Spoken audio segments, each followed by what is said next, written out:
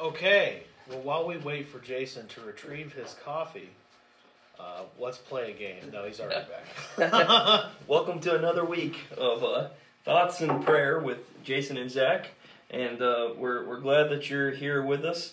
I will start out this week with a short little devotion that I've entitled "Everybody's a Critic," and so I want to read a couple of scriptures, but one of them I want to take out of the 9th chapter of the book of Acts of the Apostles.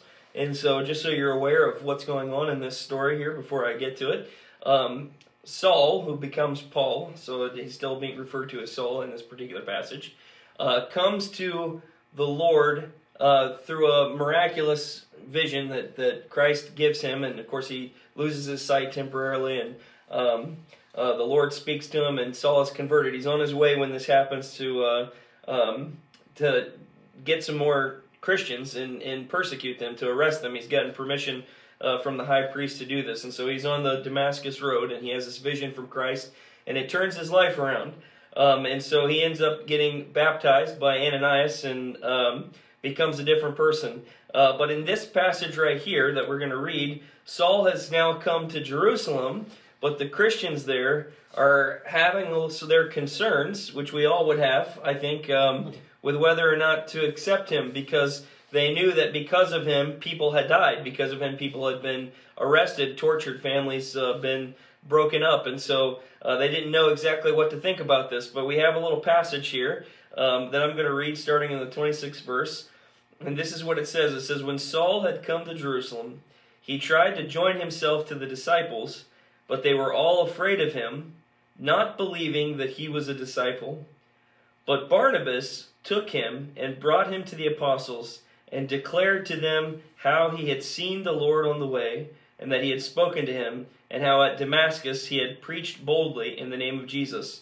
He was with them, entering into Jerusalem, preaching boldly in the name of the Lord Jesus." So as you can see there, Barnabas was a central figure in the story of Paul. Now I don't know if I've ever heard that preached on.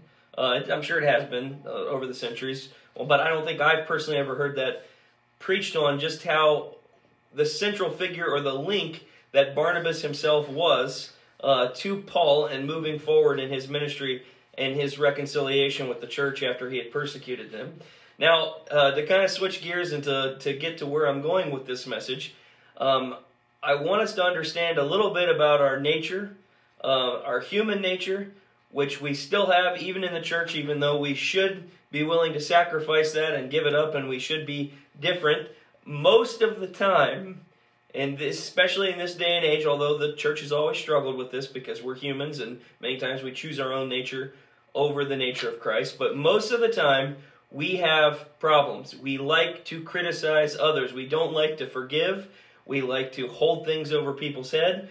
Again, we just like to plain criticize. And this is a problem that's in the church even to this day. And we could go down through a list of examples, and this would really fit almost any church in America, or probably even really all around the world. What are some of the things we criticize? Well, maybe the preacher didn't do the service right, or we didn't like what he had to say. Maybe one of the elders didn't shake my hand when I was leaving the sanctuary because they had something else on their mind and they missed it. The youth pastor should be spending 100% of his week with the youth, another 100% of his week studying the Bible, and another 100% of his week in his office, available if we need him. And we really do think this way a lot of times. I'm doing all of that, by the way. Well, the math doesn't quite add up there.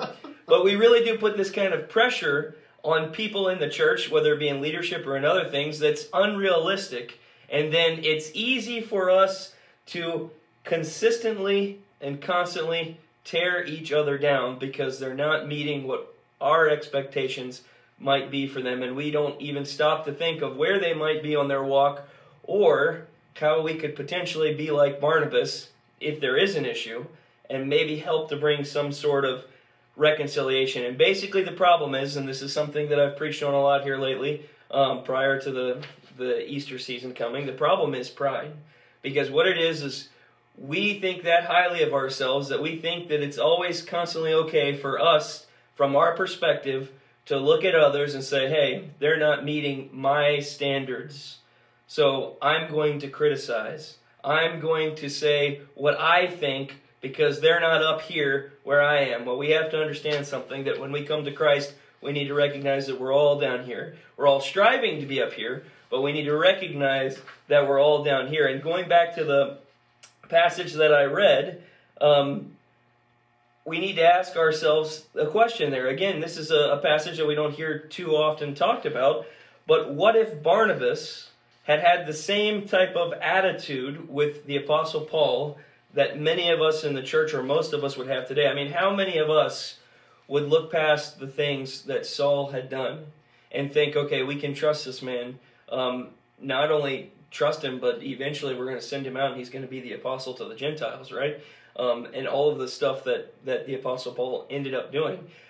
How many of us would look at somebody that had failed so miserably, had hurt so many people, had done all of these different things, and in our mindset today, with our cancel culture, even in the church, we would be like, no, get rid of them, send them out, we're absolutely done, I'm up here, they're down here, I don't care what they're saying right now. But Barnabas didn't do that, and we need to ask ourselves, what happened because of Barnabas' love for the Apostle Paul when he was known as Saul?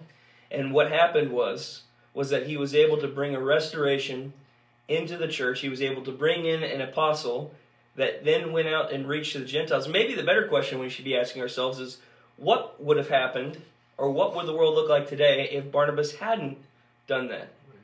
Because what did the Apostle Paul accomplish after he was welcomed into the church? What he accomplished was, for one, much of our Christian theology comes to him, because he wrote a third of the New Testament, and we turn to many of his letters to get what we believe as Christians out of those letters. Well, that wouldn't have happened because Saul would have never been welcomed in.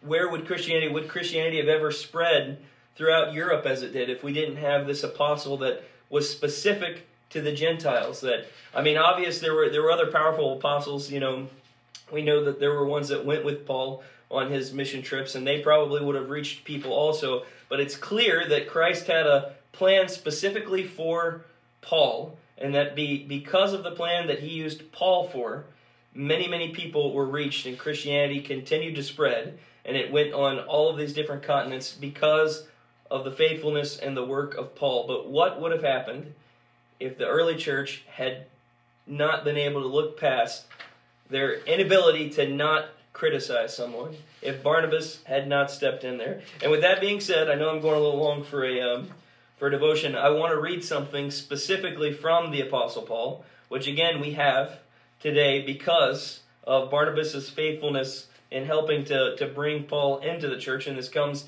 out of Paul's letter to the Romans, or the Christians in Rome. And I'm going to read chapter 12. Excuse me. I think I wrote down the wrong thing here. Hold on one second. No, I'm just on the wrong page. I'm going to read out of chapter 12, and I'm going to read verse 9. And this is what Paul said. And you got to remember, this is being written by a guy that wasn't necessarily welcomed with open arms by the disciples at the very beginning, if it weren't for Barnabas. But Paul said, "Let love be without hypocrisy. Abhor that which is evil. Cling to that which is good. In love of the brothers, be tenderly affectionate to one another. In honor, prefer one another. Not lagging in diligence, fervent in spirit, serving the Lord, rejoicing in hope, enduring in troubles, continuing steadfastly in prayer, contributing to the needs of the saints, and given to hospitality."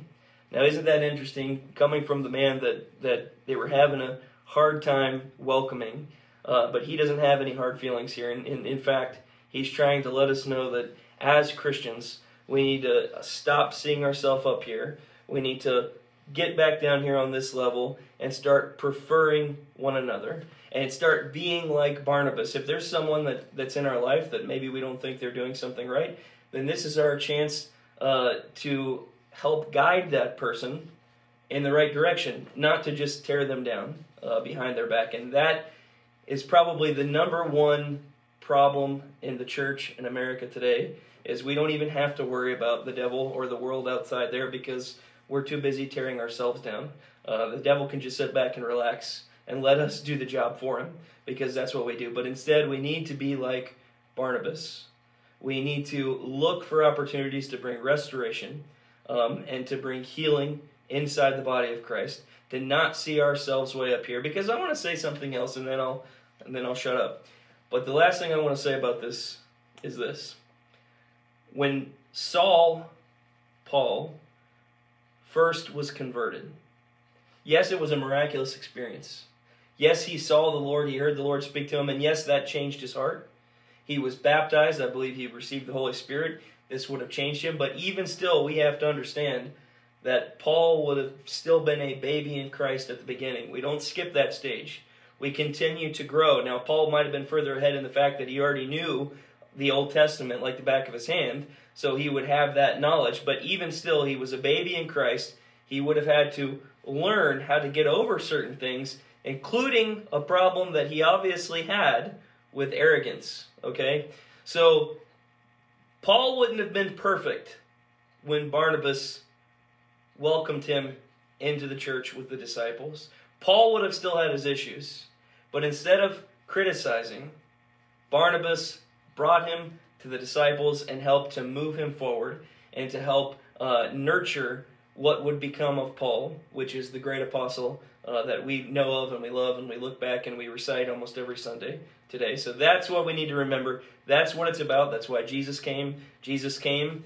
He's the only one that really was up here that could look down on the rest of us and say, hey, you guys are done. And instead, he lowered himself down here, the Bible says, and he said, I want to help you guys get up here. I want to see a restoration. That should be our goal in all things, is restoration. With that being said, Zach, if you'd like to go on with the...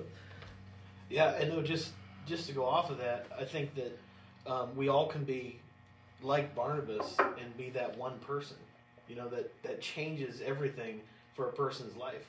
And then in so doing can change a church or change a community. And so, no, excellent devotion. Very well said. I know in my own life, my great-grandfather, Harry Strait, he kind of did that for our family. He changed everything for our family, really, because before that, nobody had really come to Christ, and he came to Christ and has left a legacy since then. So I know that one person, being Barnabas, can really make such a huge difference. We want to pray today for a few different requests. We have a prayer request from Pastor Jason for his good friend Steve Looker. Do you want to explain what's going on there? I just got a text message a short while ago from his wife there in Florida on vacation.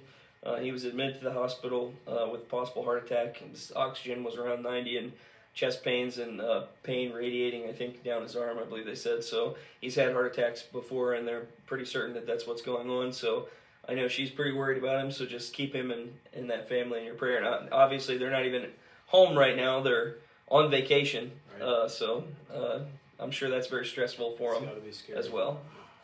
Also, we want to keep Pat House in prayer. She's got a lot of different health things going on. Just keep her in prayer generally. Well, and I know I did talk with her. I went to go visit her at the hospital. Sorry to interrupt. No, you're good. I didn't really ask her if I had permission to go into too much detail with anything that she's dealing with, so I'm not going to say anything on here. But I just know that she's waiting for certain results and different things. So just keep her in prayer. Mainly, I know that anytime we're waiting for anything, there's anxiety and we worry about things. So just pray for her mind right now that the Lord will encourage her and be with her at this moment. I also received a request just to pray for Katie. She's been having some health issues as well, so we just want to pray for her. And then also, Angel Currents has asked that we pray for her situation. She is currently fostering a couple children, and she asked that we pray for their behavior, and that we pray that they will eventually get to go back home, and then also that she will be able to make the right decisions and in dealing with that situation. So we definitely want to pray for her as well. And definitely keep that in prayer. I don't know that situation, so I'm not speaking on that particular situation, but in my own life, I know that we fostered children. It brings in a whole new dimension to your life, because many times these kids, well, there's a reason they're being fostered. Something has happened to those poor kids, and they're dealing with that, and with their mind where it's at that young age, sometimes they don't know how to deal with it. So definitely be in prayer hard about that for them. So. Yes. Well, with that being said, let's go to the Lord.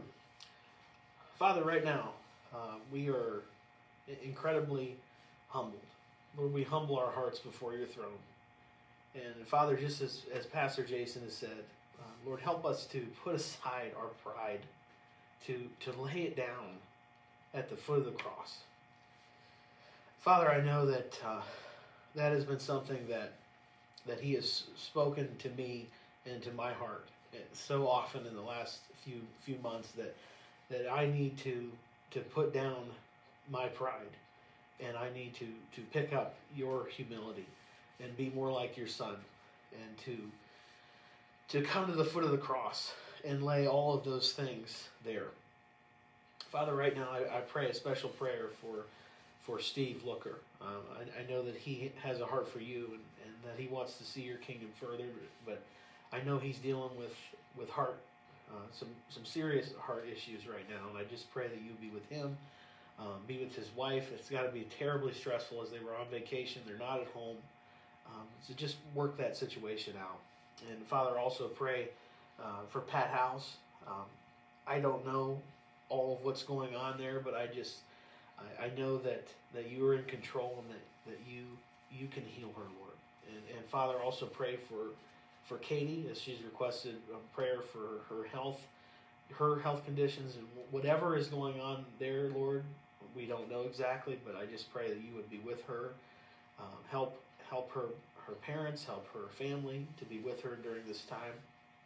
And Father, also especially pray for the situation that Angel is in with fostering these kids. And Lord, I do pray that they would have good behavior, that they would obey what Angel is telling them. And I pray also that they would be able to go home, to go back to their home. And I pray also for Angel herself, that she can make good decisions, the right decisions, that you'll just be in that situation, Lord. I know it has to be difficult at times, but I pray that you would bless her, and Lord, help us as a church to be able to be there for them when needed. Father, I also pray specifically for our church here in Minerva. Father, you know my heart for this church. You know how much I love this church. You know that I grew up in this church. And Father, I pray that we as a church can also set aside our pride, so that we may reach more for your kingdom. Lord, give us your Holy Spirit. Allow us to go out and do your work, your kingdom work. We pray this in Jesus' name. Father, we just want to, again, just come to you on behalf of Steve and Peggy. Lord, just they're away from home. I'm not even sure where they're at on that vacation, if they're more towards the beginning or the end, but I know that brings a whole nother set of stress with dealing with this possible heart attack, just because you've got the expenses of being there and everything of that nature. So Lord, I just pray that you would work all those situations out for them, that you would just touch his body, that you would touch his mind, encourage him, and the same with her, Lord. I know she's worried, so just pray that you would just encourage her. Lord, just let them both know that it's in your hands. Lord, we pray for Pat House, that you would just be with her in her situation, help to ease any anxiety that she's feeling. Lord, just touch her body and strengthen it. Lord, we ask for good news, good reports. Father, we ask, Lord, for the situation with these kids, that you would just, Lord, you know what they need. You know what they've been through. You know what's best for everyone in that situation. So I just pray, Lord, that you would work it out. Lord, that you would just minister to them and just encourage them with your Holy Spirit. Lord, we pray over our community, our country, Lord, over this town, over our church, that you would just have your way. Lord, I pray over the church in general, Lord, worldwide. Father, we seem to be moving backwards, and part of the biggest problem is because we've forgotten our first love, as was said in the book of Revelation to one of the churches, Lord. And as I said in my devotion, it seems like we spend more time tearing each other down than we're more concerned with that than we are with spreading the gospel. So I just pray, Lord, for a refocus of our priorities, of where we should be, that we would fall back into love with our first love, which is you, Lord, and we'd have that passion again, that we would empty ourselves of ourselves. We'd recognize our true place, Lord, as servants, and that we would be like Barnabas, Lord, and just prefer one another, love each other, and work towards healing and restoration, not towards canceling. And Lord, we just thank you for this, and we ask this in Christ Jesus' name. Amen. Amen. Well, we will see you next week. Take care. We noticed after we got off that Flora Bergman first wrote priest in the subject line, which I didn't think I was wearing a collar today, but no. Turned out her phone was up, acting up, but then she had put a message for something for us to pray about, but unfortunately we didn't see it until it was over. But Flora, we love you. I hope you're watching this. We love you. We love you. We love all the work you do here at the school. Absolutely. You are great at what you do, and she's asked that we would pray for the teachers at Max. So we're just going to do another prayer each, again, supplementary for Flora and, well, for the teachers there at Max. So, dear Heavenly Father, we just thank you again for the opportunity to speak to you. Father, I thank you for Flora. Thank you for her heart for you, and for her heart for these kids. I get to see it in action every day. Lord, I thank you for all of the teachers that we have, the teachers' aides, Lord, all the staff, for Chris, Lord, for the ministry that we have here in the school. We're reaching out to kids, Lord, that might not otherwise have any other exposure to you. And we just thank you for that opportunity, and I just pray that you would be with all of the teachers, the aides, all of the employees. Just guide them, give them wisdom. Lord, each and every one of us is going to come into different circumstances and deal with different things on a daily basis. So I just pray, Lord, like as the book of James says, if we ask for wisdom and we believe it, that you'll give it to us. So I ask for that wisdom for them, for how they can deal with all of these situations. Lord, I just ask for wisdom for how they can get through to all of the kids, Lord, not just in their educational journey as far as secular education, but also, Lord, into giving them helping to plant a seed, Lord, for faith in you, which is even more important. So I thank you for them, Lord. I just pray that you be with the teachers, be with the kids, and we just thank you for this in Christ's name.